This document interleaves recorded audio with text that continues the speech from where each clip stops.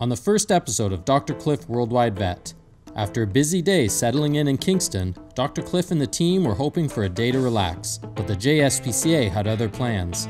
Wendy, a little puppy who had been viciously attacked by a bigger dog, was carried into the JSPCA and her life hangs in the balance. Everyone will have to work together fast if this poor little puppy will ever walk again.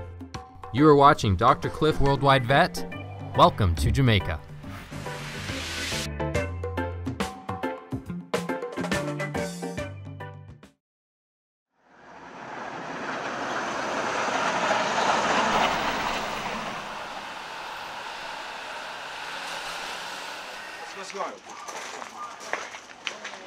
So we got a little Wendy here. Wendy is, we kind of joke that she's a purebred mongrel, looks like, just kind of a mixed dog. Not sure how old she is, but she was unfortunately attacked by a pit bull. She came in lateral recumbency, so lying down on her side, unable to stand, extremely weak. Just got to the JSPCA and I was thrown in instantly to a dog that got bit by a pit bull. And she just told me she was like, oh, you're a tech? Go start this. And I was like, oh, okay. Like, okay, you want that done? Yes. Pardon me? Do you want me to do TPR and stuff? No, what you're going to do, just come in, being attacked by a pit bull. Okay. What you're going to do, you're going to check him through. We're going to check temperature, fecal, we're going to check his vitals. Yes. Remember, your ABCs, all of those things. Okay. All yours. All right, go outside and wait. Please, sir. All right, good. So, I've been watching her yesterday. I got a stethoscope in the car. Should go Yeah, grab I need my stethoscope. You want to use And my thermometer. My stethoscope's in the bag, and we have a thermometer too. I just checked. Not They're bad. a little bit more pale, but they're That's pretty good. yeah, for they're over not here. bad. We're very It's not. tick fever positive. Yeah. So it was a pit bull, like pit bull bite?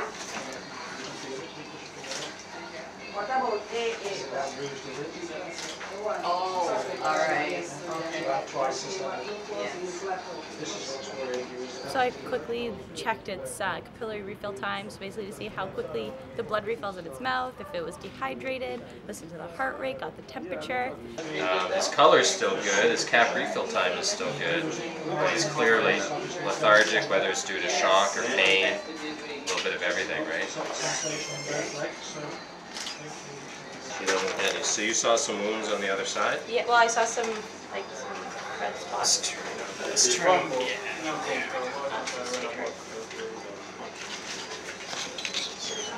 And there's some, I saw some seals here. I don't know. Oh, that's like a plant. Yeah, there's a lot of that.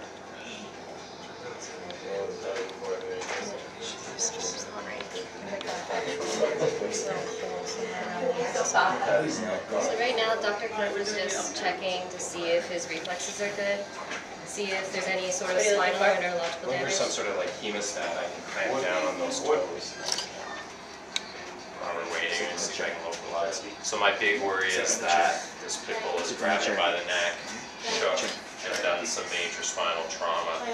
He's very weak and obviously, laterally recumbent. And while we can't squeeze hard enough to get a true response, normally we expect something, where you squeeze the nail bed and he has to scream.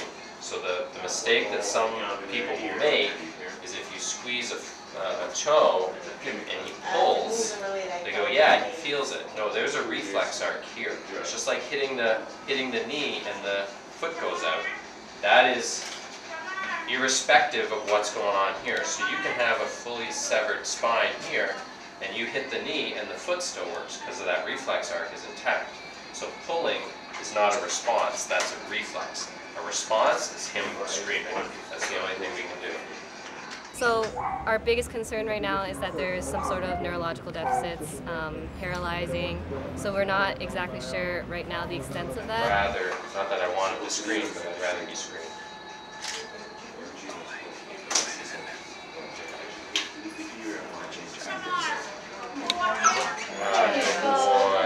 Good boy. Okay, so lateral left is okay. Do we know his name? Wendy? Or is that the old note? Wendy. Oh, you're a girl. I'm sorry, sweetie. I didn't even look. Yeah, we're I'm sorry, Wendy. Well, I don't know. Michonne, is this the one round the back? No. No. Yeah. Alright, take the temperature already? Yeah. Temperature was? 40.4 Oh, Celsius. Celsius. Oh. Let's do them, please. Then do I check out the speaker? Yes, we got a good light response. People in stress. Very, very well.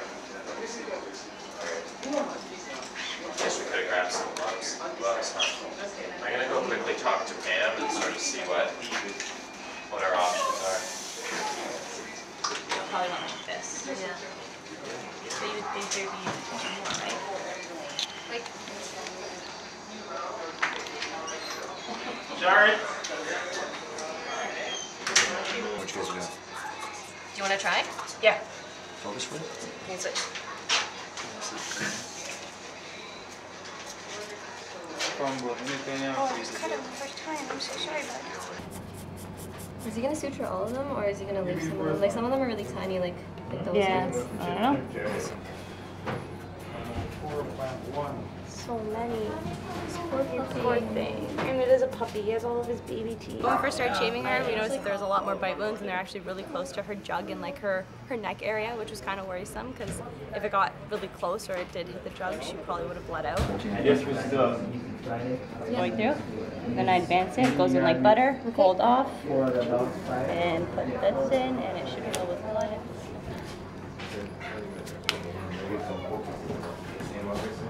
Right now, we're going to give her some fluids, kind of get her blood pressure back up. We've given her some drugs for the pain and for the shock. We'll get her on some antibiotics just to protect her. So all these bite wounds are going to heal through granulation, so scar tissue. So at this point we don't need yet to seal them up, though we do have to worry about like hookworm, which is kind of like maggots getting in there. So we'll have to talk to them about that. I'm going to steal and use our clippers to check for dead space. Do you know what dead space is? Like the air? Yeah, essentially. So the worry about these types of wounds is the dog can grab the skin and pull it and tear the lining inside the skin that's attaching it to the fat. It would be kind of like if this was the skin and you do that. And now you have space there, and it's negative space. It wants to go back in, but it's dead space, and it's a serious threat of infection. And you basically, crap. So you basically take a probe like a car malt, and you're able to bring it. You should not be able to do that. And this is a common problem with even a single bite when it's a big dog, little dog scenario. You get a lot of maggots in there? You can, yeah. We have to be pragmatic here, though. Our bigger worry is whether or not there's an intact spinal cord, if it's been damaged, if it's been torn, and if that's the case, this dog's not going to be walking again in a few days. Yeah, so that's the big one. You can drop it a good 2.5 inches inside. And it got steroids, did it? It did, yeah. How are we going to stop, like, He's decided to admit it, and even though I don't want to admit it because I'm not... So, do I leave them in the hands of these guys until someone comes and gets her, or? Michonne and Shama will finish her up and clean and dress. Okay, perfect. And then Perfect, we can slow down. She could slow down on her trip now. She's had what? She's had a good bolus. She's had a good bolus, yeah. It wasn't as fast as I want. Let's, so Wendy's doing a little bit better, definitely not out of the woods, but kind of on the right path. Her temperature has gone down back to a normal level, her heart rate's a little bit more stable, her breathing's slower, which is excellent. So she's clearly a lot less pain. Most importantly, she passed all of her pain response tests, and neurologically she's a lot more stable. We were really worried about some serious damage to the spinal cord, as some of these bigger dogs will grab and shake. And damage those, almost dislocate all those vertebrae, but she seems to be responding great as far as that's concerned. She's got a lot of wounds along her neck, a lot of what's called dead space, where the skin has been pulled away from the fat. The largest one being about a 2-inch, 2.5-inch kind of deep pocket, But that's not the most important thing right now. The most important thing is that we get her more stable. We've confirmed also that she does not have parvovirus and she does not have coronavirus. So the plan is we're going to give her 24 hours here at the SPCA hospital. They're going to continue to give her fluids. They're going to clean and dress the wound, protect it with purple spray to make sure that the flies don't lay eggs and create maggot wounds and maggot infections. And we'll come and check up on her tomorrow. Maybe if she's doing much better and the wounds indicate that we need to put in some drains, we can consider it. But she's not in any sort of space where she can actually have an anesthesia right now unless it's an absolute emergency, which it is not. So her prognosis before was guarded at best. It's still guarded, but we're going to say it's a little bit closer to the good side, which is excellent. The team's been fantastic. Pam Lawson here has been fantastic. So I know the care she's going to get is great. And now it's kind of up to her and up to a lot of TLC and some luck as well. But she's at least on her way. So you know, Dr. Cliff gave us a bunch of prep saying that as soon as we got there, we'd pretty much be thrown into everything. But in all honesty, I didn't expect to literally be thrown into a situation as soon as we walked through the doors. That was intense. It was really, really intense. I did not expect that. I hope she does okay. Oh. Stop. Huh? What happened? He was like, I think we're forgetting something, and we were just talking about how he always misplaces his stethoscope, and he looked at me, he was like, my stethoscope! He ran. Always. Alright, so let's continue the interview. Did you get that No, on let's tape? wait on him. Let's wait on him. Did you get that on tape? Yeah. But did you get his face?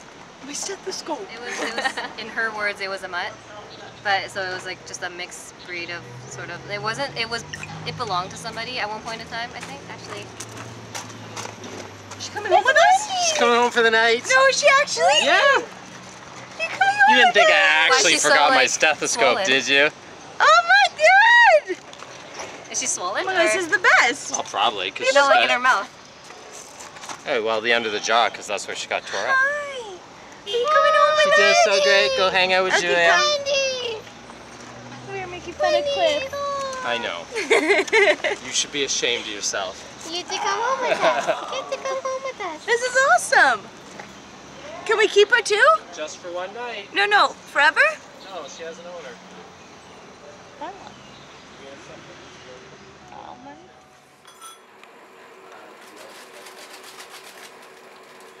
Where are you hiding from? It was this massive bug.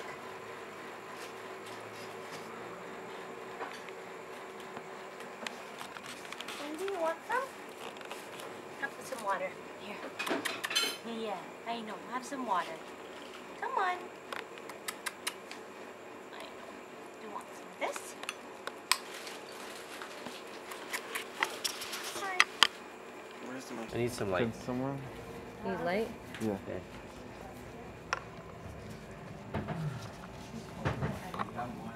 The show's never done being filmed. Can you see it?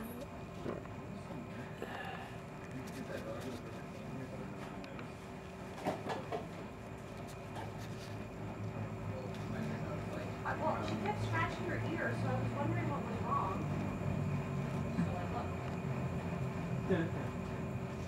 I'll go grab those tweezers. Yeah, are you grabbing tweezers? Do you want me to grab tweezers? So that's in one of the bite wounds, right? Yeah. So what I'm going to end up doing is I'll kind of Well, there's one invert here. it. There's one. I'll kind of invert it. And And maybe put them in the water. It kind of does. invert it, and they'll all kind of go bleh and just pop out.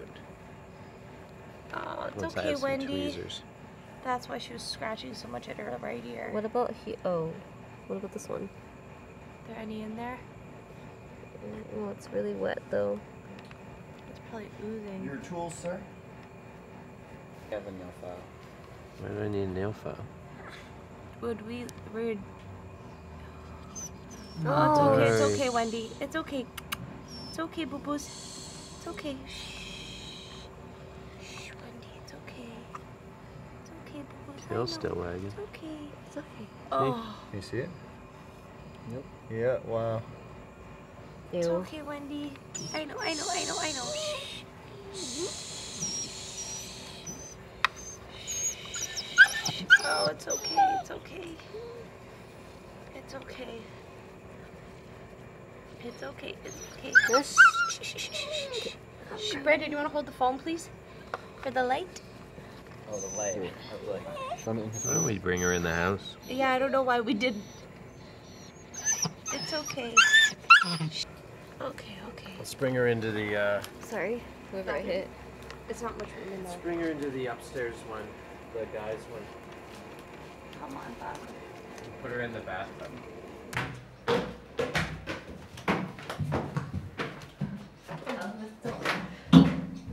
Okay, sweetheart.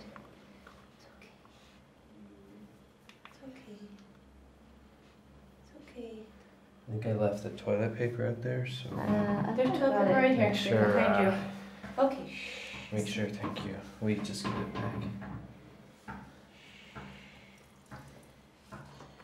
Non-stop fun. That was I know, I'm sorry. a real shock when I found that. Is there any more? I see one movement. There's nothing in there now that I can see, but it will become a problem, so we'll have to make sure they spray her up tomorrow. Treat her properly.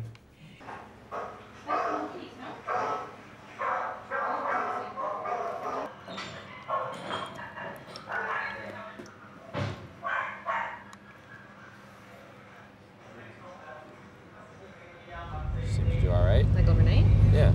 Yeah. Seemed bright, alert, happy, wagging So tail, happier today. Good. eating and drinking, Peeing everywhere. peeing everywhere, Hey. That's okay. drooling all over my arm. And I caught her roaming sneakishly underneath the kitchen looking for scraps. Oh, good Yeah. girl. I did. Oh, actually, she stuck her head inside my bag and tried to go after my sandwich. Nice. So Well, she's feeling better. She's gonna be going home today, so we're probably not gonna see much of her after today. But We're there'll gonna be clean her ear first, though. plenty. I'm sure they're gonna take care of her. Yeah, plenty of other dogs like Wendy to take care of in the next few weeks. Hey, beautiful.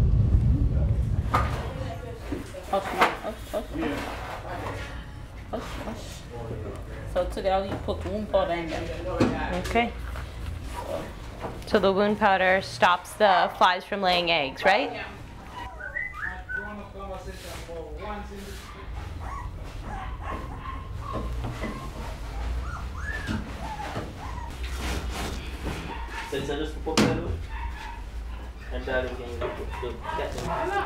Antibiotics? Huh? Antibiotics? No, you got injected with this morning.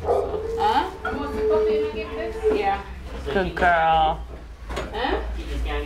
No. So Wendy did a lot better than we certainly expected. After a while, after the meds started to kick in, her temperature came back down to normal, her breathing rate slowed, her heart rate came back down to normal, her color looked better. The biggest thing, we sort of had two diseases or two concerns we were worried about.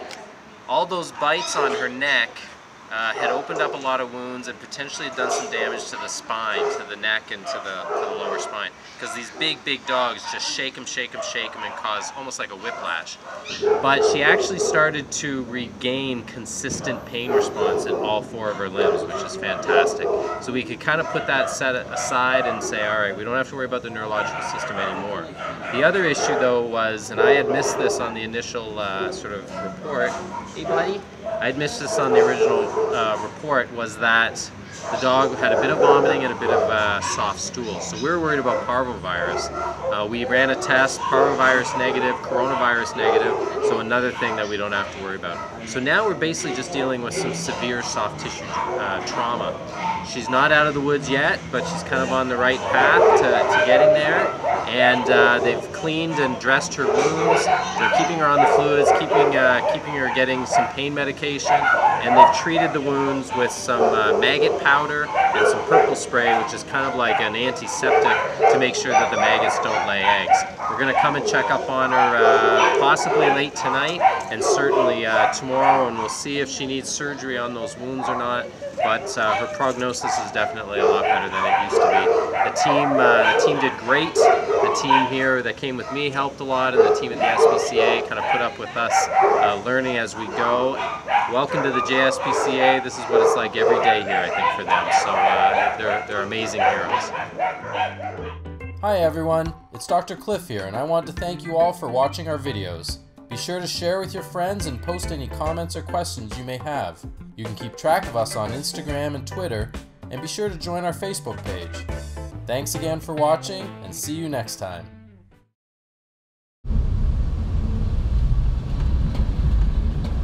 I'm gonna miss you, sweetie.